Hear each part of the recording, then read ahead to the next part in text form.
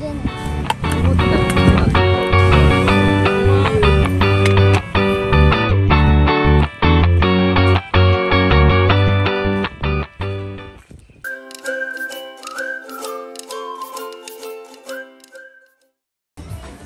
クシーで移動してシルバービーチに来ました。ここはこの辺りで一番綺麗と言われているビーチ。少し見回してみましょうか。人もたくさんいるわけではなさそうで、ゆっくりと過ごすことができそうです。観光地はどうしても人が集中してしまって、人がゴミのようになりがちです。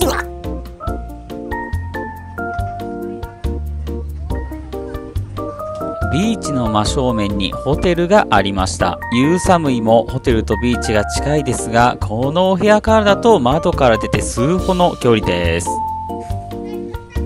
ホテル側からビーチを見るとこんな感じ。のどかすぎて喉乾く。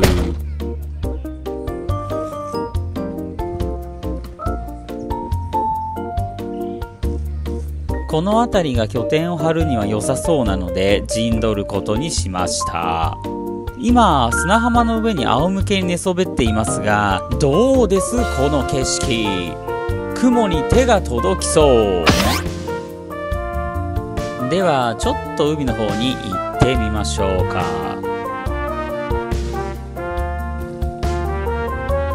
思ってた以上に透き通ってる。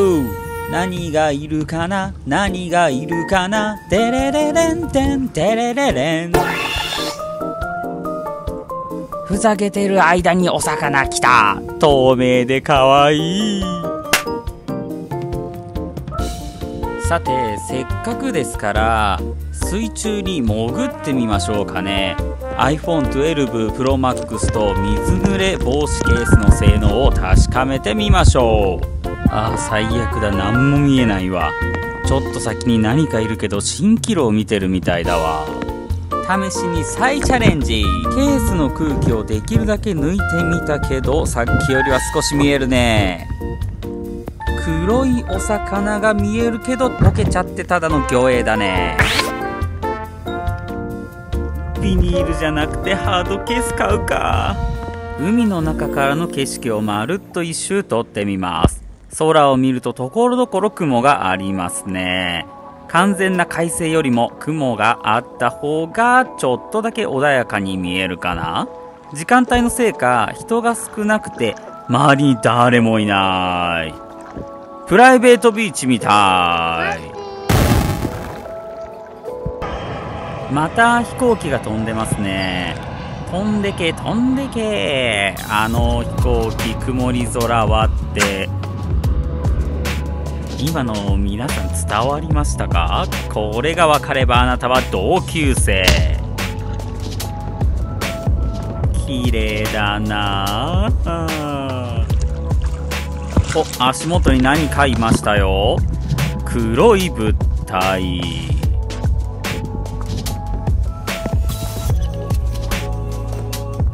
これはナマコ。小さい頃ナマコの味噌汁ってよく言ってたな。ちょっとお魚を1匹見つけたのでカーチェイスならぬフィッシュチェイスをしてみます。今皆さんはチジミニウムで作られた潜水艇に乗っています。ご一緒にタイ海洋の生物の生態調査にやってみましょう。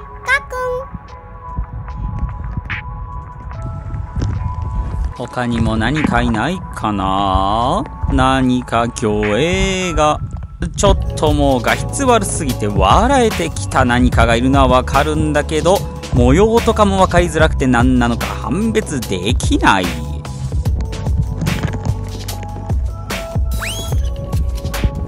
皆さんに一ついい技を伝授しましょう。指の各関節を15度曲げて水中の土をパタパタすると舞い上がった土が手のひらの方に吸収されているように見えるんですよ。ぜひ海に行ったらやってみてくださいね。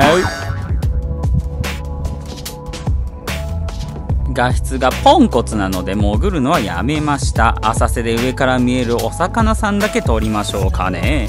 こっちは何がいるかな。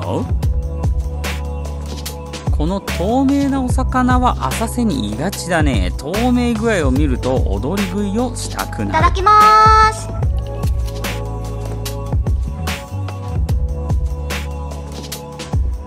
岩陰にも何かいるかも。覗いてみましょうかね。お、カニだ。カニ味噌。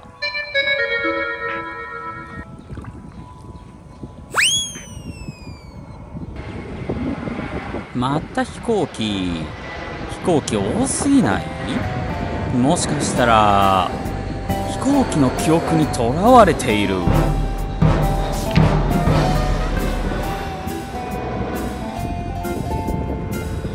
いろいろ見ていたらあの岩の向こうに行けることが分かったので、少し回って見に行ってみたいと思います。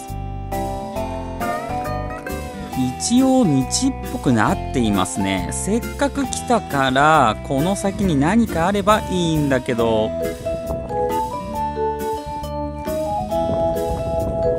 辺りが開けてきましたね。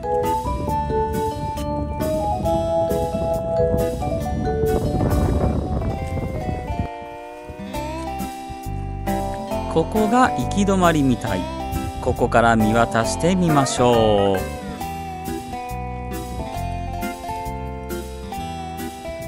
おー、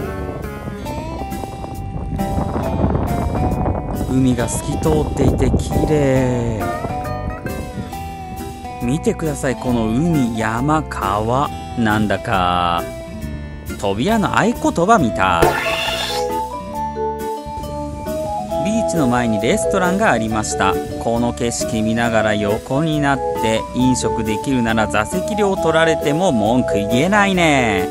あ、お通しなしにしてくれます？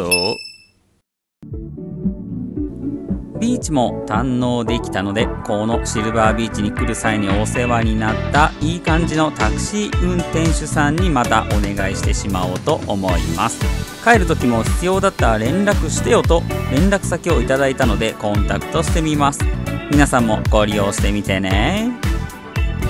はい、タクシーのおじちゃんが来てくれたので、これからホテルの方へと戻ります。さっきは奥さんが助手席に座られてたけど、一番後ろの席に移動してくださいました。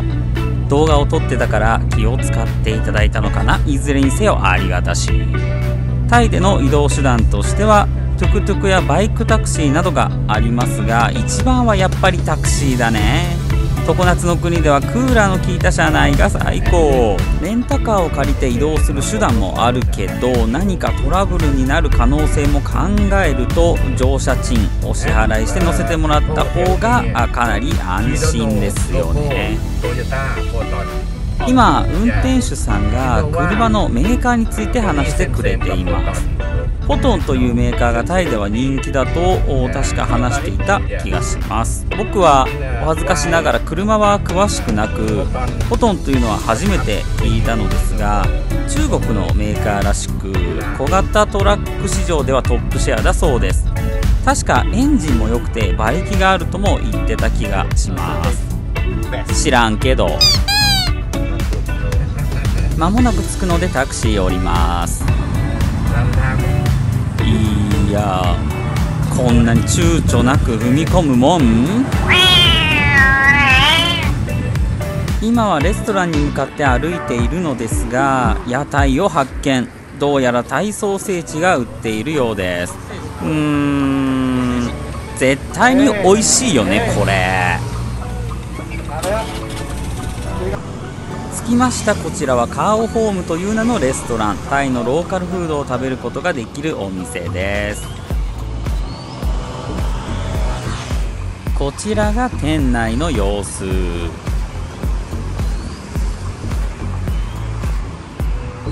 夕方早めに訪れたのでお客さんがいませんでした。ちょっと注文が完了したのでお料理が出てくるまでこの子を眺めます。注文したのはこちら。いろいろ入ったスープ的なやつ。とても美味しかった。